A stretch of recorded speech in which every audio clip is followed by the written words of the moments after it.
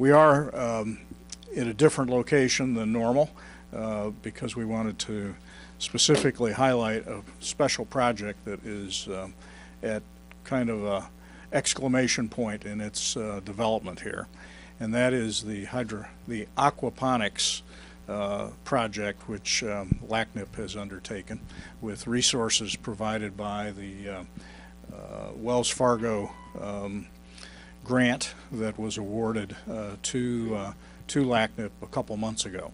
And I want to invite up Matt Romick to talk to us about the project and the special point that we are now at with the project.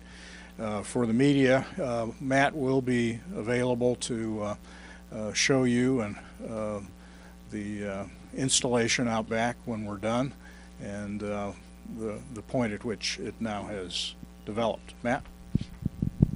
All right, thank you. Do I have to talk into this? Yes, please. Okay.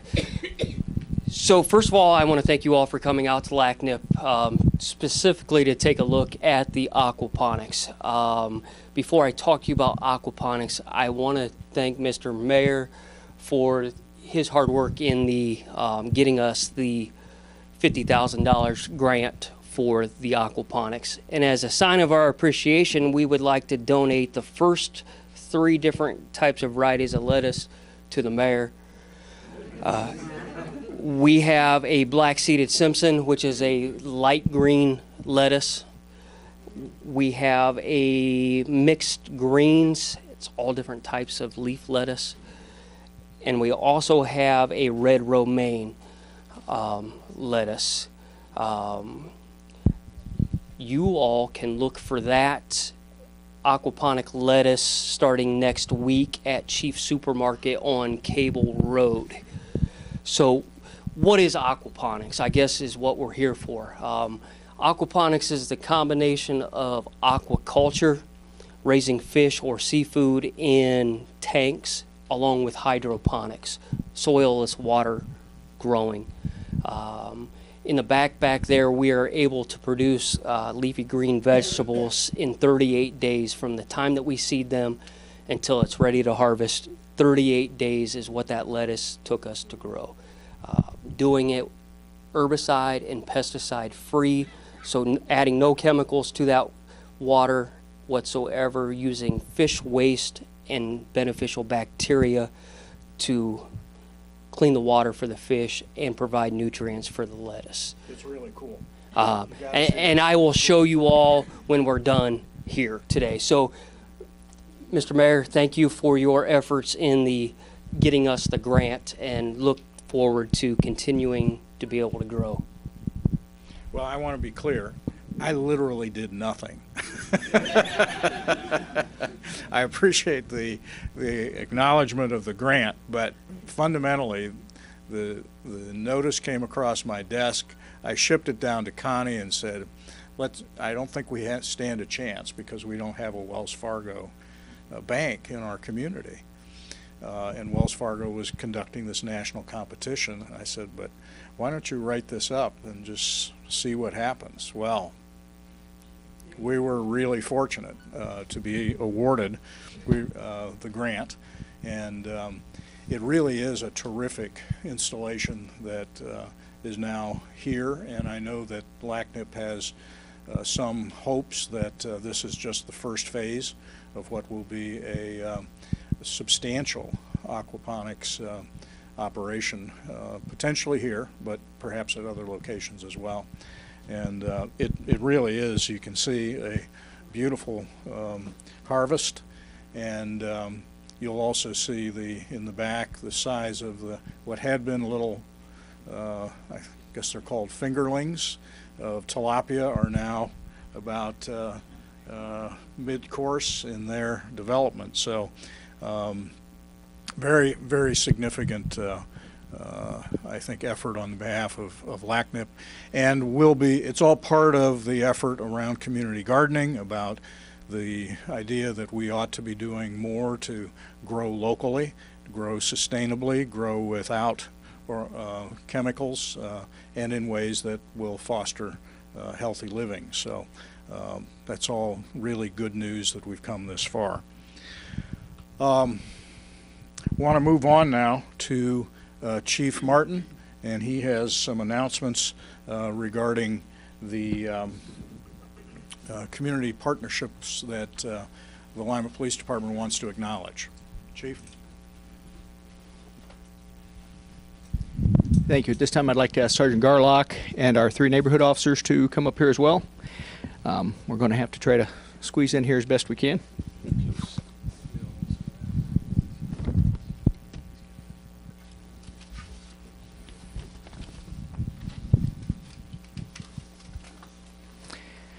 Community policing has at its foundation partnerships, and it's these partnerships that begin with a commitment to building trust and mutual respect on both the part of the police department and the rest of the community that we serve. Establishing cooperative partnerships and ensuring that we are all working together is absolutely critical to being able to provide for the public safety in our community. The Lima Police Department alone cannot keep our city safe. We have to depend upon our entire community to succeed in fulfilling our mission statement that says the Lima Police Department is committed to excellence. It is our mission to work in partnership with the community to improve the quality of life by creatively solving problems related to crime, the fear of crime, and neighborhood decay, and to safeguard the constitutional rights of all. Now, the 3 neighborhood officers, 2 standing to my right and 1 standing to the far left, they realized a need for the Lima Police Department to be able to say thank you to those members of our community that are willing to go above and beyond in partnering with us. So they took it upon themselves to develop this Community Partnership Award, which we will be giving out for the first time today. They developed an award as a way to honor persons and organizations that are making significant contributions to our community by dedicating their time, talents, and other resources. In other words, we're honoring people who have chosen serving others as a way of life. The list of recipients today by no means exhausts the names of those who deserve to be recognized, but our neighborhood officers felt that this was a good place to start. Today's awards, though just a beginning, will continue going as we go forward. The first honorees to be recognized today, though, are exceptional people and organizations that exemplify what it means to be caring, are willing to accept responsibility to help meet the needs of others, and are community problem solvers. So as I call your name off, I would greatly appreciate it if you would come forward. First, we'd like to recognize New Life Assembly Church and Pastor Bob Wardle. New Life Assembly Church and Pastor Wardle have been a shining example of how to work in cooperation and form a positive atmosphere of teamwork. Pastor Bob and the church congregation have been nothing short of amazing through the entire COP development process, from the beginning stages of building the partnership to the present day daily cooperation and sharing of ideas. New Life Assembly Church provided an office to house Patrolman Rhodey, even though space was limited.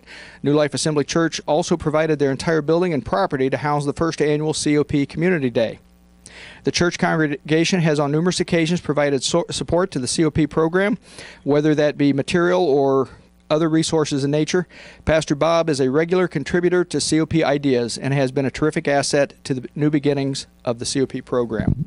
Pastor Wardle, thank you. And I believe you have the...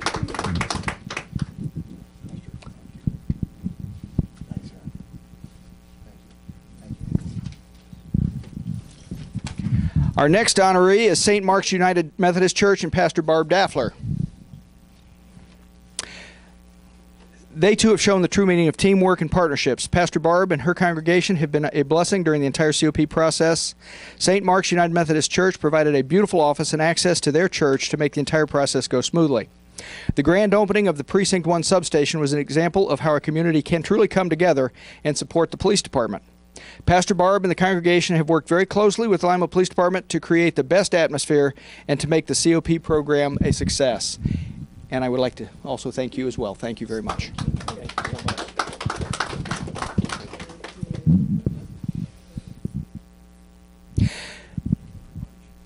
Next, we have the Bradfield Center and Keisha Drake.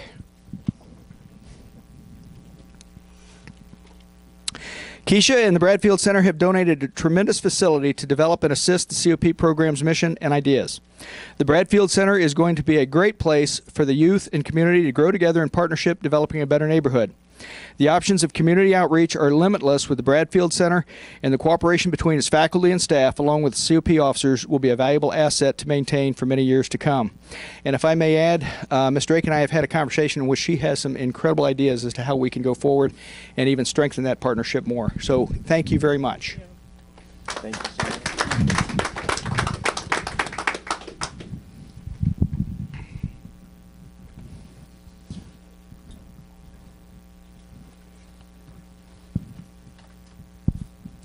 Next, we have Stephen Jenkins and Crime Victim Services.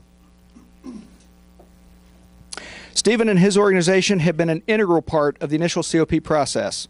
Crime Victim Services has graciously offered equipment and resources to the COP program, has been thoughtful and considerate in choosing said equipment, and has even helped to install said equipment.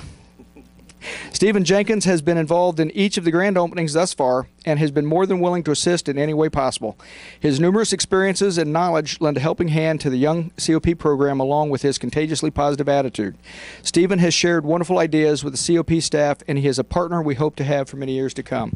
And if I may add, Crime Victim Services is one of those organizations that they have certain experiences, certain bits of knowledge, and certain resources available to help people that we at the police department just could not do. So to be able to have them connected so closely with our community policing program is a benefit to everyone, as it will help to ensure that people who need their services will be able to receive them. So, Stephen, thank you. Thank you very much. Now we have one last one who is not expecting this, but I would like to ask Community-Oriented Policing Assistant Linda Kahn to come forward.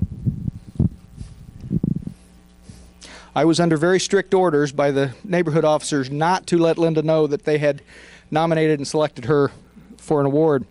But Linda is the dictionary definition of an amazing volunteer. She gives her time and energy to the COP program and offers incredible ideas and projects. Linda has compiled and orchestrated data to better assist the COP officers with their day-to-day jobs in their respective neighborhoods, and is always motivated and positive. She offers expertise to the officers, which is invaluable to the growth of the COP mission. And I have to add, she also makes the most incredible cookies you could ever imagine. So, thank you, Linda. Thank you so much.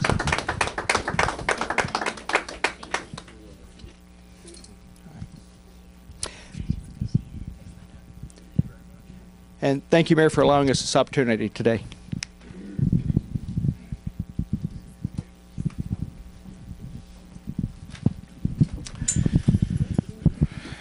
Well, as the chief said, this is not the re-establishment of COP is not a unilateral action by the police department. It truly is a community initiative, and as illustrated by the partnerships that were acknowledged this morning, and I think over time it'll just become a very important fabric of people and organizations that ultimately sustain this effort. So thank you all for what you do to make that happen. Also this morning, John Schneider is here from LACNIP with information on, since the sun is out and the temperatures are mild, we have to start thinking about springtime. John? Thank you. Ottawa River Clean Up. We need volunteers.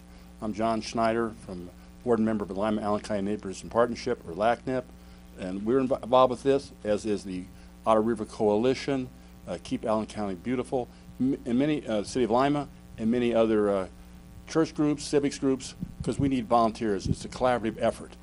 So it's going to be on Saturday, April 23rd, and we're going to provide maps for people, for the volunteers. If they don't have them, we'll have gloves for them, and after it's over, we'll have a light meal. We'll feed you, and also give you a T-shirt.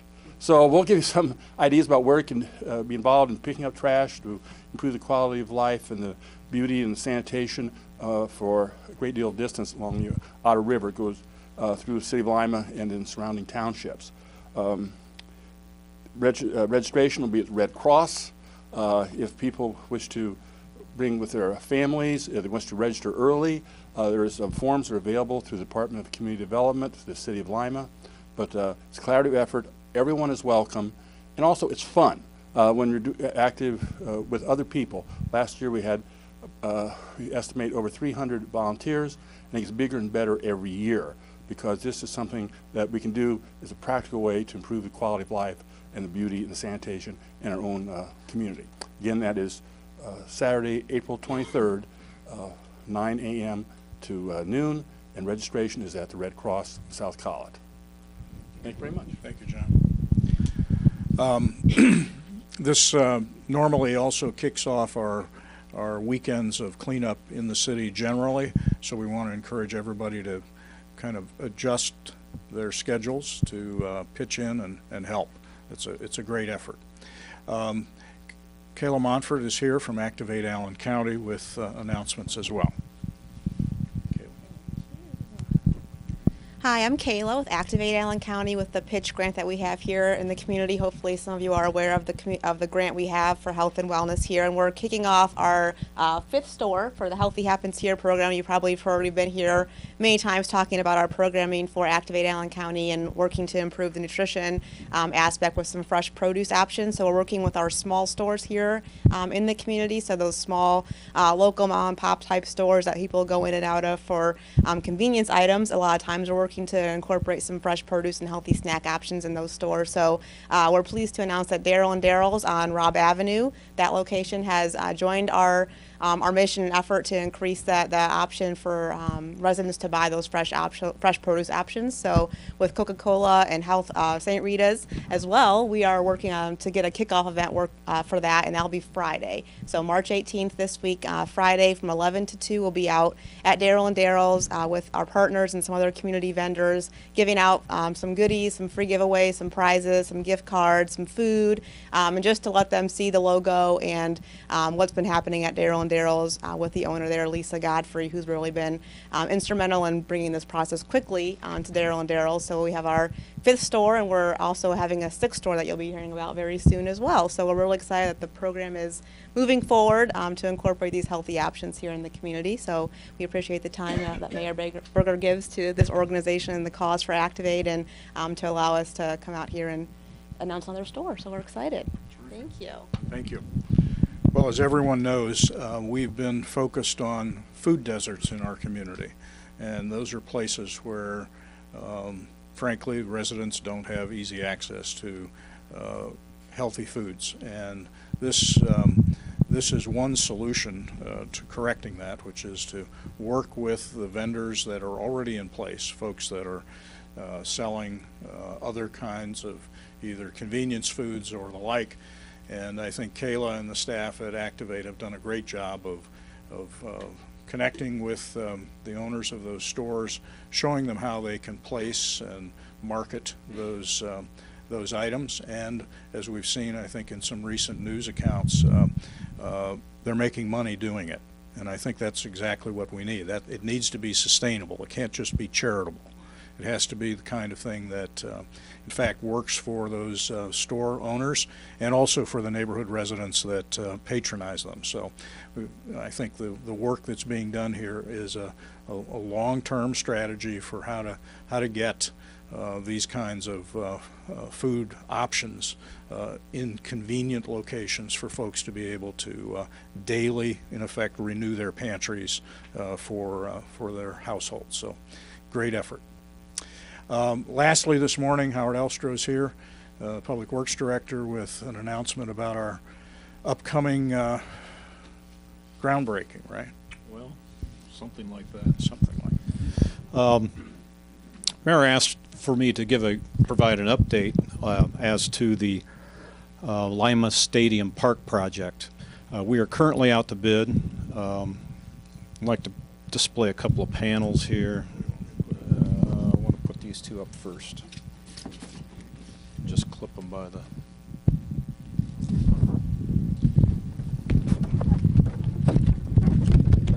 I want to tell a little bit of story. These are very old renderings, and the name of the park back then in its concept was Bell Fountain Stadium Park.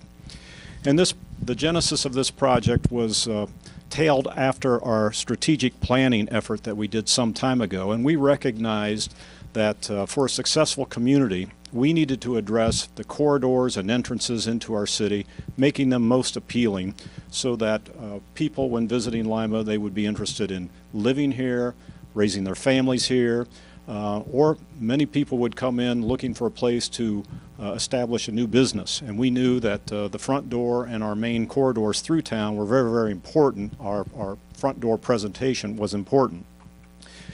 Some members of Lima Senior who were involved with athletics as well as our strategic planning effort came up with a concept to, in the 800 block of Bell Fountain Avenue, had been many rental houses, and suggested that we take an opportunity to look at that and redevelop that as a park which somehow also keyed to the Lima Stadium and make it a community-wide welcoming point. We have been working on this project for at least 15 years, and I want to show you now the latest renderings of what this Lima Stadium Park will be. And in this photo, it just sits right down there. In this photo, this is what the Lima Stadium Park will look like. We have Spartan Stadium at the back. We have Bell Fountain Avenue coming here. We will have a centralized plaza, which will also be a splash pad.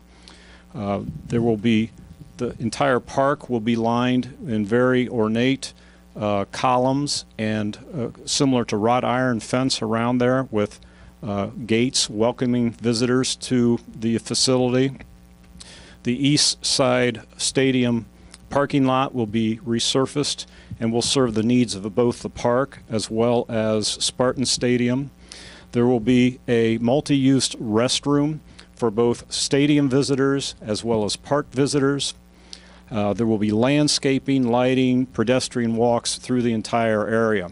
It's going to be a very, very inviting park, and it's also going to, the profile of the hill will be cut down so that as one comes down Bell Fountain Avenue, the Spartan Stadium will be featured prominently between the high school and the park. So we are very, very excited about this. We open bids April 7th. Construction will begin in May, and the work should be finished up by November.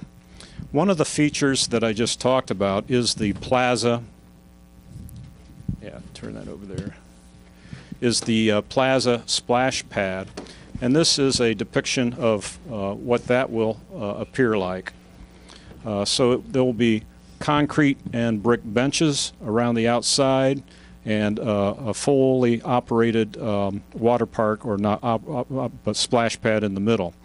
And you'll notice in the architectural features throughout this park that we have matched that of the stadium and the high school by using the similar brick and the other design features of those areas. So in short, that is what I'm here to present today. Some people may be inquiring about this traffic circle that is depicted in this panel. That traffic circle, that roundabout, is part of the east side grade separation. So we do not have funding for that at this point in time, but for the purpose of rendering to see the master plan or the design of what we intend to do in this area, that was included. I should mention that the real estate, much of the real estate was able to be acquired through the efforts of the R. Hale Family Foundation, who not only acquired the houses that were once there, but also demolished them and then donated that real estate for the project. Lima City Schools also donated real estate for portions of the area, and then the city was able to buy the site of the Gator Bar, which I think some of you officers would be familiar with, having visited there previously. Professionally, I understand that, yes. And so that is now a part of the footprint of the project as well.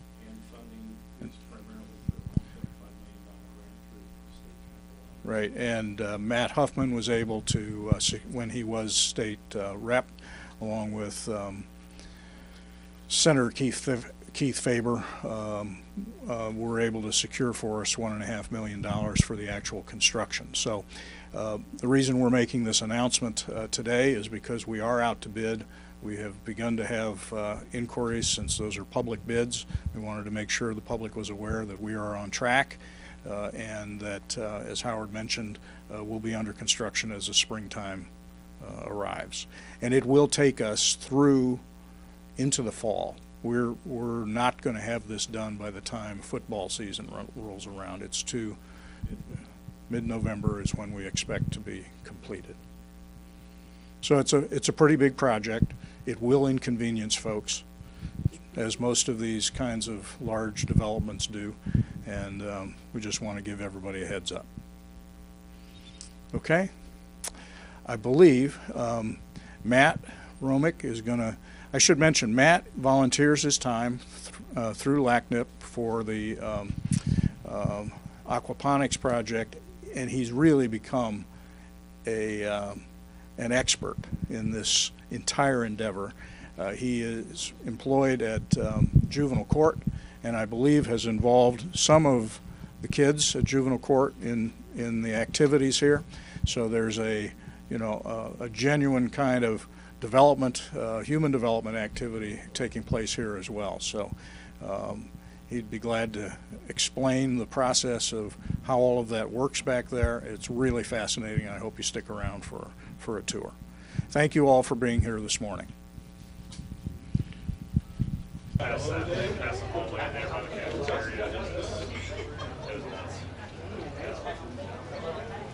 there.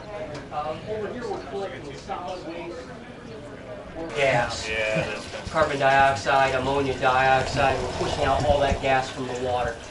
And then down here we are taking that nutrient-rich water and feeding the plants that are floating on water. They're floating on you. Oh, That's what I want to see, how you manage that. oh my, look at that. Oh, it looks so healthy and beautiful. No, nothing. So this lettuce is actually a week past due. We should have harvested this last week, which would have put us at 38 days. We have a little shelf of seedlings. So from the day that we plant them, 38 days later, we'll harvest them. This is amazing. So these will go over here. Yes, in about 7 days they'll go over here. Okay. So you're going to pick this today after this. This is all going to Chiefs. Okay. How tomorrow. wonderful. So Wow. herbicide, pesticide free. All we're doing is using science to convert fish waste to nitrites and then to nitrates. And then the plants are absorbing that as nitrogen. And then underneath these rafts, we're returning fresh water back to the fish. With Now, about, are you going to be delivering the same day at Chiefs? So we get, yes. yes. Can you tell us what that is? They're coming in to do some marketing stuff tomorrow. Okay. And take the overgrown lettuce with them tomorrow. So Okay. the tomato plants have been in here for 14 days. Wow. We planted them in our system when they were about an inch tall. That's only 2 weeks ago. That's 2 weeks of growth. Not bad at all. Now, I'll sneak around this way. I want to show you something before I get out of here. Can I get out of here? Nope. Nope. Jackie Smith. I want you to take a look at the root system. Oh my goodness. Wow. What we're doing. So That's those amazing. roots are just floating in water. And water. And the stuff you see on the bottom is that beneficial bacteria. That's we're trying to grow that bacteria on every surface here. It is. Oh, sorry. So once this is gone, I mean, so you're going to try to be able to move this. How much can this feed more than what you have right now? Yes. I think if I had the room, I could have 2 million